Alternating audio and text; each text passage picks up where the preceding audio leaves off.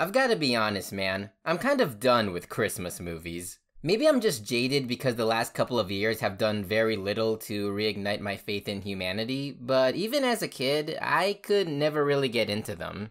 Like some of the more recent ones, like All of the Other Reindeer and Mickey's Once Upon a Christmas, I liked well enough. But nowadays, I can't really watch the classics like How the Grinch Stole Christmas or Frosty the Snowman without getting sugar plum induced to diabetes. I think reaching the impending doom known as adulthood has fucked up my sense of childlike wonder because now I can't really see holiday movies as anything but the hyper-commercialized commodity it is. And that's why it took me so long to watch Klaus despite being beautifully animated, critically acclaimed, and nominated for an Academy Award. I thought it was just gonna rehash the same old Christmas rhetoric, like cranky old fuck learns the spirit of Christmas, or 10-year-old with common sense realizes Santa Claus isn't real, or something like that. And make no mistake, this movie's got cliches to spare, but somewhere down the line, I realized that I didn't care.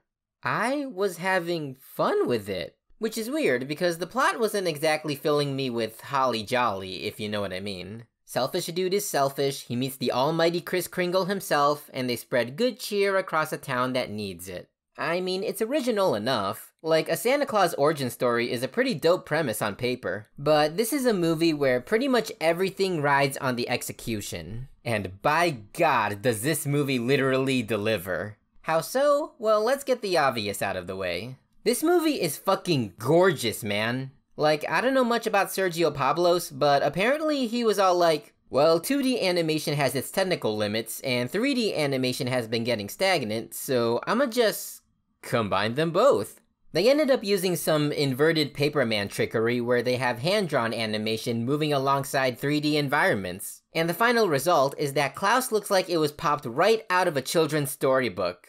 If nothing else, this movie is damn pleasing to the eye. So where does that leave the story? I know I kind of crapped on this movie earlier about being unoriginal or whatever, but that was a little unfair of me. On the contrary, there's actually quite a lot about Klaus, especially the characters, that I found delightfully surprising. Like, take Jesper for example. I see pictures of this dude and immediately I'm like, oh great, we're going for the adorkable archetype, my favorite. Y'all know what I mean. Young guy, big nose, lanky, socially awkward, aspires for greatness despite being average in every way. DreamWorks and Pixar ruined this character type for me, man. So it gives me great pleasure to say that Klaus is under no illusions. This guy is an ass. He's an obnoxious, entitled priss who shamelessly coasts by on his privileged lifestyle imparted by his daddy. I thought I was gonna get Ian Lightfoot, but I ended up getting Kuzco instead. Like, I'm not usually one for schadenfreude, but I'll admit, it was pretty cathartic seeing this brat continuously get his ass handed to him.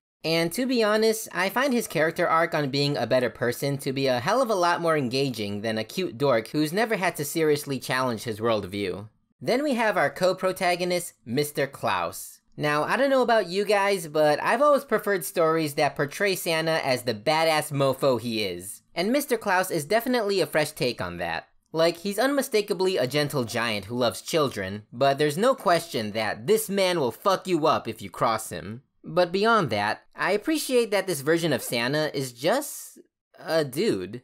Instead of being this immortal, all-seeing, mythical figure, Klaus is just a lonely, broken-hearted man who isn't afraid to throw some snark once in a while. And that extra layer of humanity is precisely what I've always wanted out of a good old Saint Nick story.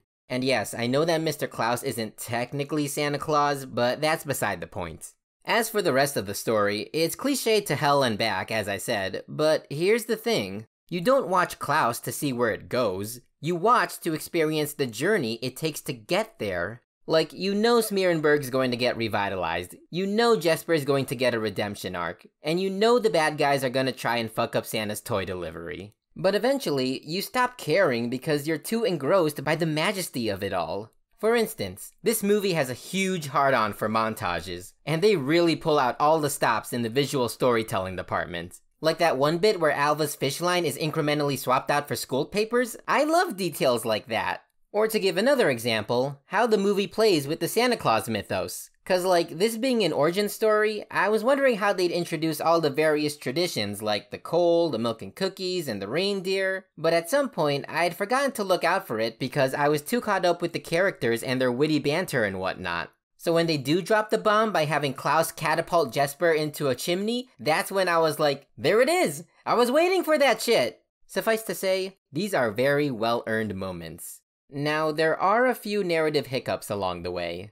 This movie is very monochromatic, if you know what I mean. It doesn't diminish the story, mind you, just something I think could have been more, tinkered with. What does undercut the story are some of these plot developments that are played just a little too expected and straightforward for my taste. Like that whole friendship breakup scene where Jesper's initial motives are revealed just as he was coming around. I saw that shit coming 100 miles an hour. Also, the whole Capulets versus the Montagues thing didn't really do much for me, cause their whole reason for fighting was to keep fighting?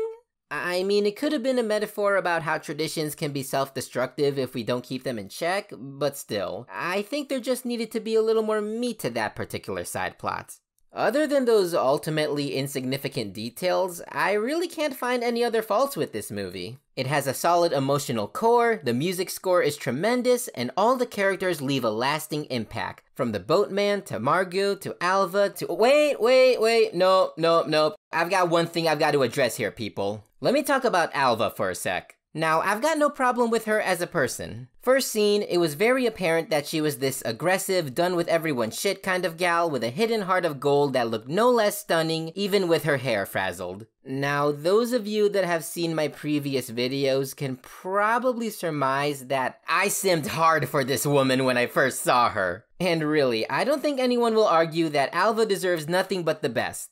No, my real issue is where she ended up. Like, I'm glad she's happy and got to live out her dream, but then she quote-unquote mellowed out and ended up with Jesper because he's the main character, so why wouldn't she? That just unreasonably pissed me off, man. Like, Alva, sweetie, you're a total catch, girl. You could do so much better than that puss cake. Like, no disrespect for Jesper, alright? He ended up being a pretty cool dude. But as a person, he's not exactly prime cut material, you know? It's just, I've already had to deal with this guy gets the girl bullshit once with Linguini and Colette. Why do I have to do it again? Did this development really need to happen in this story? Like, come on, man. Okay, enough bitching. My personal grievances aside, Klaus is a Christmas movie for the ages. It's got the usual kid-friendly themes about holiday spirit and giving, not receiving, that I've come to expect. But Klaus is one of the few that I feel earnestly believes in the goodness of people. That the spirit of Christmas really is a joint human effort and not some magic of the season bullshit. Watching this movie reminded me that while people can be fundamentally shitty, they can also be fundamentally altruistic as well. That's why even the normally inappropriate pop songs didn't bother me. Because in today's uncertain times where cynicism seems to be the driving force, a little joy to the world should never be taken for granted. You know, I was gonna sing a Christmas parody about liking, commenting, and subscribing like I normally do at the end of these videos, but even I don't have that much shame. Anyway, happy holidays everyone! Thanks for a wonderful first year on YouTube, and until then, stay tuned!